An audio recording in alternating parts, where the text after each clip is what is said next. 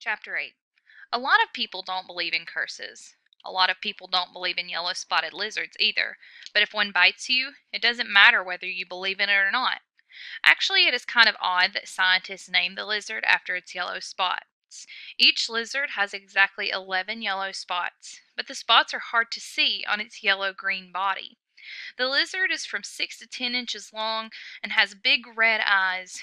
In truth, its eyes are yellow, and the skin around the eyes is red, but everyone always speaks of its red eyes. It also has black teeth and a milky white tongue.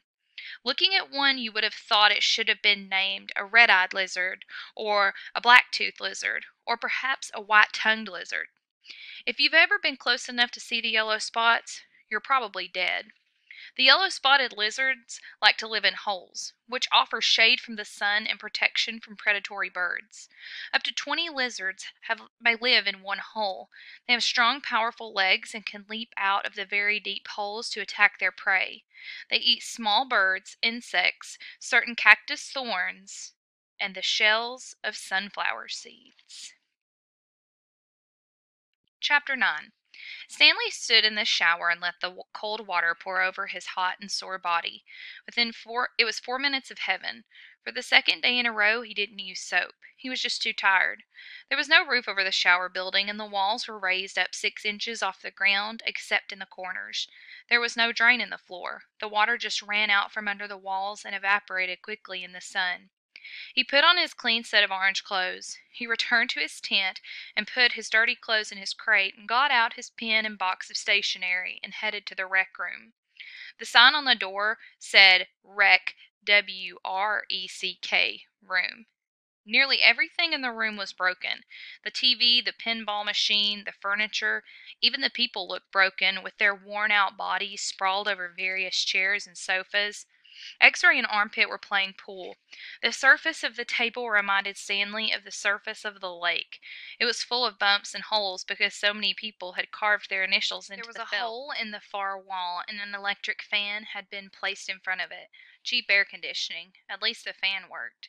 As Stanley made his way back across the room, he tripped over an outstretched leg. "Hey, watch it!" said an orange lump on a chair. "You watch it," Stanley muttered, too tired to care. "What'd you say?" the lump demanded. "Nothing," said Stanley. The lump rose. He was almost as big as Stanley and a lot tougher. "You said something."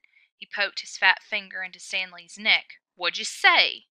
A crowd quickly formed around them. "Be cool," said X-Ray. He put his hand on Stanley's shoulder. "You don't want to mess with the caveman," he warned. "The caveman's cool," said Armpit. "I'm not looking for any trouble," Stanley said. "I'm just tired, that's all." The lump grunted. X-Ray and Armpit led Stanley over to a couch. Squid slid over to make room as Stanley sat down. "Did you see the caveman back there?" X-Ray asked. "The caveman's one tough dude," said Squid, and he lightly punched Stanley's arm. Stanley leaned back against the torn vinyl upholstery. Despite his shower, his body still radiated heat. "I wasn't trying to start anything," he said. The last thing he wanted to do, after killing himself all day on the lake, was to get in a fight with a boy called Caveman. He was glad Armpit and X-Ray had come to his rescue. "Well, how'd you like your first hole?" asked Squid.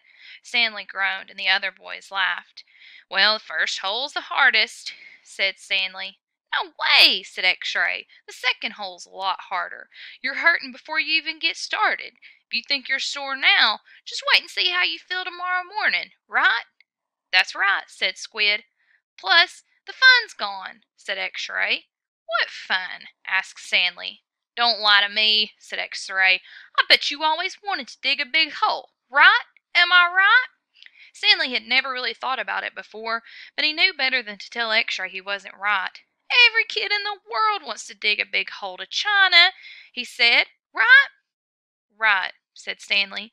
"See what I mean?" said X-Ray. "That's what I'm saying. But now the fun's gone, and you still have got to do it again and again and again." "Camp fun and games," said Stanley. "What's in the box?" asked Squid. Stanley had forgotten he'd brought it. Paper. I was going to write a letter to my mother." "Your mother?" laughed Squid. "She'll worry if I don't." Squid scowled. Stanley looked around the room. There was one place in the camp. This was one place in the camp where the boys could enjoy themselves, and what they do? They wrecked it. The glass on the TV was smashed as if someone had put his foot through it. Every table and chair seemed to be missing at least one leg. Everything leaned. He waited to write his letter until after Squid had gotten up to join the game of pool. Dear Mom, today was my first day at camp, and I've already made some friends. We've been out on the lake all day, so I'm pretty tired. Once I pass the swimming test, I'll get to learn how to water ski. He stopped writing as he became aware that someone was reading over his shoulder. He turned to see Zero standing behind the couch. I don't want her to worry about me, he explained. Zero said nothing. He just stared at the letter with a serious, almost angry look on his face. Stanley slipped it back into his stationery box. Do the shoes you stole have the red X on the back? Zero asked him. It took Stanley a moment, but then he realized Zero was asking about Clyde Livingston's shoes. Yeah, they did, he said. He wondered how Zero knew that. Brand X was a popular brand of sneakers. Maybe Clyde Livingston had made a commercial for them. Zero stared at him for a moment, with the same intensity with which he had been staring at the letter. Stanley poked his finger through a hole in the vinyl couch and pulled out some stuffing. He wasn't aware of what he was doing. "Come on, caveman. Dinner," said Armpit. "You coming, caveman?" asked Squid. Stanley looked around to see that Armpit and Squid were talking to him. Sure," he said. He put the piece of stationery back into the box and then got up and followed the boys out to the tables. The lump wasn't the caveman. He was. He shrugged his left shoulder. It was better than Barf Bag. Chapter 10. Stanley had no trouble falling to sleep, but morning came much too quickly. Every muscle and joint in his body ached as he tried to get out of bed. He didn't think it was possible for his body to hurt more than it had the day before. It wasn't just his arms and back, but his legs, ankles, and wrists also hurt.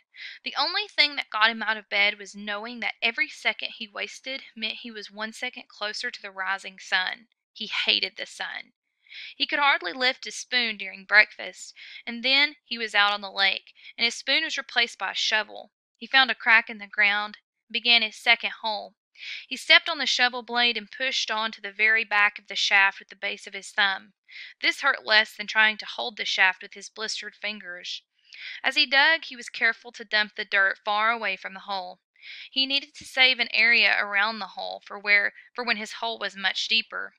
He didn't know if he'd ever get that far. X-ray was right. The second hole was the hardest. It would take a miracle. As long as the sun wasn't out yet, he removed his cap and used it to protect his shoulders, or to protect his hands. Once the sun rose, he would have to put it back on his head. His neck and forehead had been burned badly the day before. He took it one shovelful at a time, and tried not to think of the awesome task that lay ahead of him. After an hour or so, his sore muscles seemed to loosen up a bit. He grunted as he tried to stick his shovel into the dirt. His cap slipped from his fingers and the shovel fell free. He let it lie there. He took a drink from his canteen.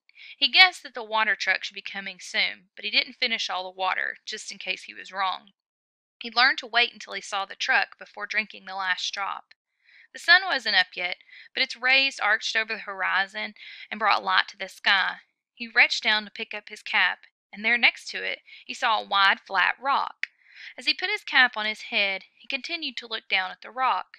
He picked it up, and he thought he could see the shape of a fish, fossilized in it. He rubbed off some dirt, and the outline of the fish became clear. The sun peeked over the horizon, and he could actually see tiny lines where the fish's bones had been. He looked at the barren land all around him. True, everyone referred to this area as the lake, but it was still hard to believe that this dry wasteland was once full of water. Then he remembered what Mr. Sir and Mr. Pendanski had both said. If he dug up anything interesting, he should report it to one of them. If the warden liked it, he would get the rest of the day off. He looked back down at his fish. He'd found his miracle. He continued to dig, though very slowly, as he waited for the water truck. He didn't want to bring attention to his find, afraid that one of the other boys might try to take it from him. He tossed the rock face down beside his pile of dirt, as if it had no special value. A short while later he saw the cloud of dust heading across the lake. The truck stopped and the boys lined up. They always lined up in the same order, Stanley realized, no matter who got there first. X-ray was always in the front of the line, then came Armpit, Squid, Zigzag, Magnet, and Zero. Stanley got in line behind Zero. He was glad to be at the back so no one would notice the fossil. His pants had a very large pocket, but the rock still made a bulge. Mr. Pendanski filled each boy's canteen until Stanley was the only one left. "I found something," Stanley said, taking it out of his pocket. Mr. Pendanski reached for Stanley's canteen, but Stanley handed him the rock instead. "What's this?" "It's a fossil," said Stanley. "See the fish?" Mr. Pendanski looked at it again.